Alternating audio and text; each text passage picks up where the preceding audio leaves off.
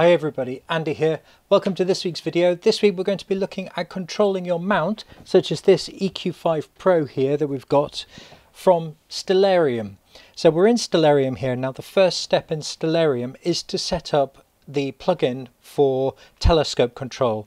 So we'll go across here and down to the configuration window and select that. We then have to select plugins here, which is the top tab, and then we go to telescope control. And at the bottom you've got a tick here that says load this setting on startup. So we need to tick that, and that will add a little telescope here which will automatically appear when we start up Stellarium. We then have to configure Stellarium to control your mount. So you go into configure. What we have here, these are the ones that I've already set up, but we're going to set up completely new ones so they'll be completely fresh. So there are three that we're going to do for this. One is to control it via the serial cable, which should have come with your mount. Now my mount was second-hand and I don't have that cable, so I'm going to be using a USB to serial cable here, which is a high-tech Astro one, and it's got the FTDI chip built in, so it goes from RS-232 to USB, and that plugs in to the base of the hand controller, so that just plugs in there. So we're going to be doing that for one of them, just doing standard serial connections. Then we're going to do control exactly the same wiring but through the AZCOM platform, and then finally we're going to use again through the AZCOM platform, but we're going to connect through Eqmod, which is a different cable. So let's go through the setup. I'm just going to plug in the hand controller into the mount and turn the mount on.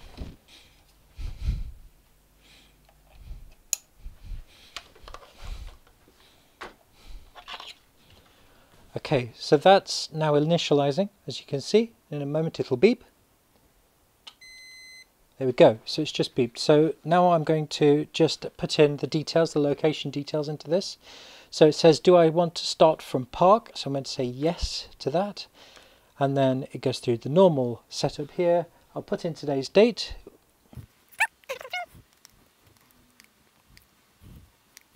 Okay, so I'm now at the setup menu, which is there. So that's great. So that's now set up. So now we go back into Stellarium and we need to click on this particular button here. Now this is where we configure the connection to our mount. First of all, we need to tell Stellarium that we're connecting directly through a serial port. So we just click on the top one there. Now we're going to give this a new name. So I'm going to call this new EQ5 Pro, which is there, and everything else I leave as default. So that's all default there. Now it has detected that it's on COM3, so that's where it is. Now this is the bit where we have to tell it the type of mount we've got. So we click on this one here and we go down to a Skywatcher SignScan version 3 or later, because my hand controller is a version 3 hand controller. So we'll select that, then we'll go a bit further down, and that's it. There's nothing else to do there. So I click OK, and it's now created new EQ5 Pro, which is the one we gave it a name. And I'm going to just click Start on here, and it should say connected, which it is, which is great. So we can then come out of this, and now what we have to do, we just have to scroll across the sky until we see our telescope icon, and there it is. So we have our new EQ5 Pro. Now it's showing us where the mount thinks it currently is.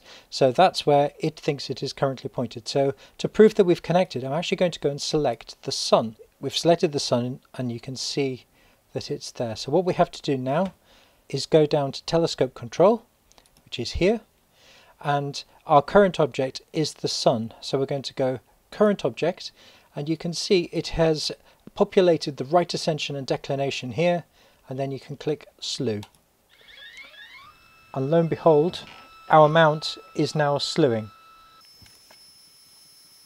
and we can see now on the screen that the new EQ5 Pro is now slewing to where it thinks the sun is. So that's our first method of connecting to this mount here. So our next method is to use the AZCOM platform. The AZCOM platform is a platform which is used by all astronomy equipment And the idea is that it allows all different manufacturers of astronomy equipment to have a single platform where they can develop drivers, and it allows all of the equipment to talk to other bits of equipment. The first thing you need to download is the actual platform itself. So you need to download this particular piece of software, which is here. One thing you may need to add when you're installing the AZCOM platform is Windows.NET 3.5, and in order to do this you have to turn it on in the control panel. If you go into your computer control panel, go down to Programs, and then Programs and Features here, and then you need to go Turn Windows Features on or off. And once that has been populated, you just need to tick the box that says .NET Framework 3.5, and then Windows will download and install that for you, which will enable AZCOM to install. Once you've installed the AZCOM platform, you then need to go down to the Downloads tab. You then need to go to the Telescope and Mount and scroll down to your particular mount. So in my case, I'm using a Skywatcher mount. So I'd go all the way down to Skywatcher, which is here, and then we click Visit Site. And then you need to install the driver for your particular hand controller. So it would be this one here, and that will automatically install into the AZCOM platform. Once you've done that, the driver for the SciScan hand controller will be installed and you'll be ready to go. Another set of drivers you might need will be the drivers for your FTDI chip. Now these are readily available as well. If you Google FTDI chip, you should be able to come up with the virtual COM port drivers, and then you'll be able to download them and install them from this website. This enables you to use the RS-232 to serial cable. We'll go back into Stellarium now, and this time when we go down here, we're going to click down here to bring up our telescope. We need to click on Configure Telescopes. We're going to create another profile, which is EQ5 Pro AZCOM, but we're going to put new in front of it. So we'll click on that there. So this time we're going to click on, we're connecting through AZCOM. So this is the AZCOM connection. We'll give it a quick name. We'll give it a name here. Everything else is left as default there. We then need to choose the AZCOM driver. So we'll click on Choose AZCOM Telescope. And now this is the AZCOM platform. We now have to configure which one we want. So we want to go for Skywatcher Telescope. And then we need to click on Properties. And it should come up with the properties here. And it has automatically populated these for us. So we've got the COM port 3, and it's automatically taken our latitude and longitude as well. So click OK on there, and then we click OK again. So we now have new EQ5 Pro AZCOM, and if I click Connect, it is now connected, and we can see the hand controller is here as well. So we'll do exactly the same again. We'll just close out of these, select an area. Let's just find where our, there we go. So we know that it's on the sun at the moment. So let's search for an object in the sky. So we'll go to search, and we've got M42 there, so we can just search. So we can see here we're on the sun there, and we've got M42 here, which is part of Orion. So I'll just call up the constellations. There we go. So we can see Orion there on the screen, and M42 on Orion's sword. So we've got the object there, and we're going to select that as the current object. It's now populated the right ascension and declination, and then we click slew. And the mount is now slewing to where M42 would be, or at least where it thinks M42 would be. So our final connection is to use Eqmod. So let's go into Configure Telescope, and we'll disconnect all of this because we're going to use a different cable for this. I'm just going to park the scope.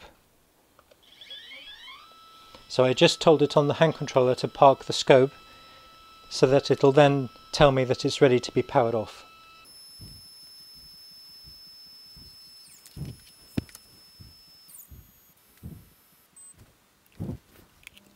This is an EQ direct cable or an EQ DIR cable. It allows you to plug your mount directly into your computer via USB without using a hand controller. So in effect, this part, the entire hand controller here, is no longer required, and we're plugging directly into the actual mount itself. So this bit will go into the computer. once you've plugged in your Eqmod cable, you need to go to the Eqmod website and click on Downloads, and then to the SourceForge website, and this button here will enable you to download and install the latest version of Eqmod.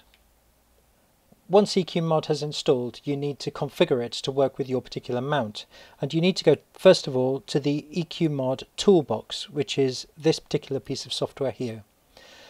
You need to click on Driver Setup, and it will then come up with this window here. The settings I've put in here, I've put the mount options to auto detect, the time mount I've put at 2000, the retry at 2, the baud data rate is set to 9600, and it has automatically populated with COM port 4. If you ever need to find out your COM port, you can click here and it will automatically find it, so it'll go through all of your COM ports and eventually hopefully find your particular COM port. There you go, it says found there.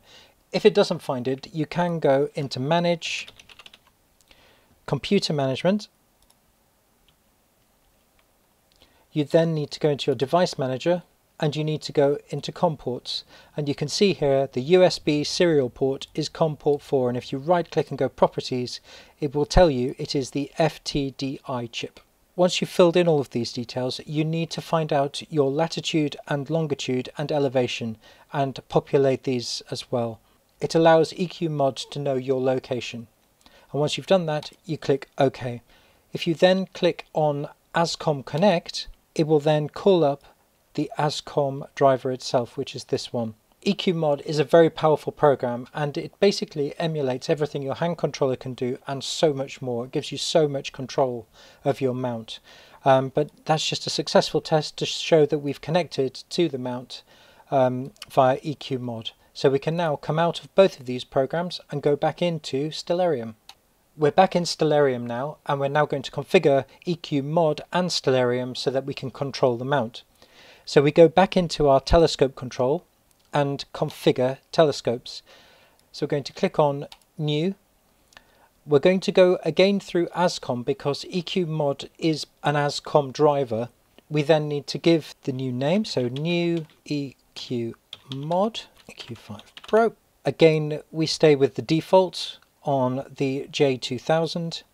Now this time we need to choose the AZCOM telescope, but we're going to go into Eqmod AZCOM HEQ5/6 and then click on Properties, and it then comes up with everything we put in before, so that's all okay. And then we need to click OK there, and we just quickly check everything's all right. That's all okay, great. So now we have new Eqmod EQ5 Pro, which is the one we've just created, and we're going to connect. There we go. So it has connected to Eqmod and it called up the driver here. Now Eqmod currently is showing that the telescope is parked, which is why those are flashing between parked and then the right ascension and declination. So we can unpark our scope and you can now see that these are beginning to move. Now in Stellarium we need to go around until we find where our mount is pointing, and there it is. So it tells us new Eqmod HEQ5 Pro.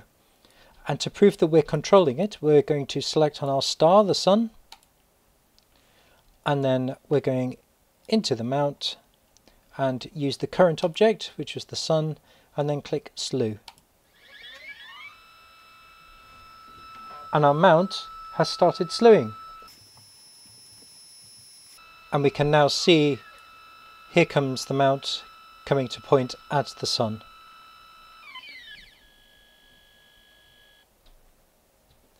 There we go, so we're now communicating to our mount through Stellarium and through AZCOM and onto the Eqmod software. And just to prove that it's all working okay, we'll go back and we'll search for M42 again. So I'll just put the constellations up again. So it's all there. Let's go to M42. So we'll search for M42. There's M42. And we'll say that's our current object that we want to go to, and slew. There we go. So we're now at M42 on Orion's sword, and it's all being controlled through Eqmod.